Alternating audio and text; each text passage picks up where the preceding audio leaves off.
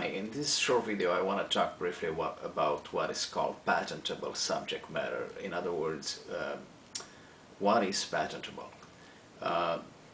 We had a few recent cases during the last 4 years that addressed this topic, and there is a lot of debate and a lot of changes in the law with respect to this particular aspect of intellectual property law. So I want to address it briefly, and hopefully it will help.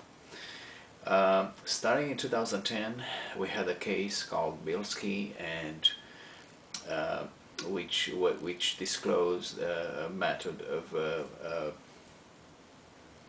hedging risk. So it was a financial type of transaction which was considered to be patentable. And anyway, the method was found unpatentable as being an abstract idea by the Supreme Court in 2010. So this was a process, a process directed to some sort of financial transaction, particularly for hedging against risk, and was not tied to a computer or a computer platform, and was held to be initially by the Federal Circuit as lacking machine or transformation, and then by the Supreme Court as being just an abstract idea. Then after that, in 2012, we had a case called Prometheus,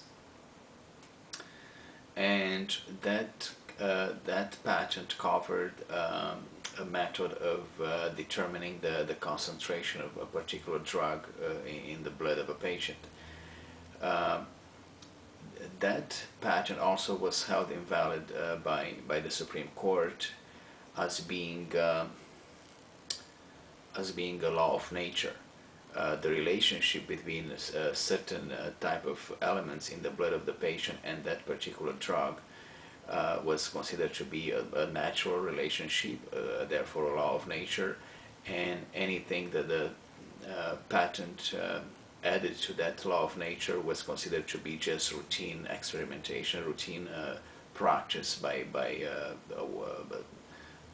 any physician, and therefore, because no inventive concept was added to that law of nature, the patent was held invalid.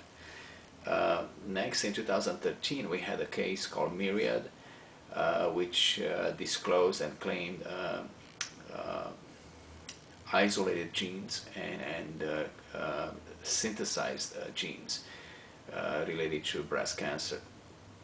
The isolated gene was held to be, the claim directed to the isolated gene was held to be invalid. So an isolated gene is not patentable, while the synthesized gene was held to be patentable as being a composition of matter that does not exist in nature. Next, in 2014,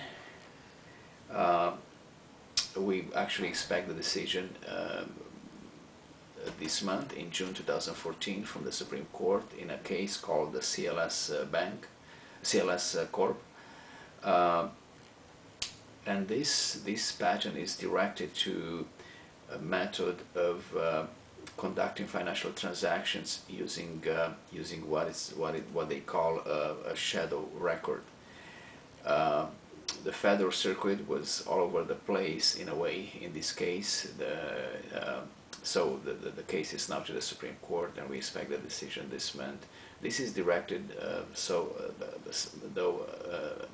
as such to a computer platform, so therefore it's going to impact all the computer platforms and software-based applications for patent, and this decision will have an impact, a great impact on all these applications and the validity of all issued patents in this area of the technology. So therefore, when designing a patent prosecution strategy, or when trying to assess the validity of existing patent, these decisions will have to be carefully considered by your patent attorney. I hope this helps. Thank you for watching.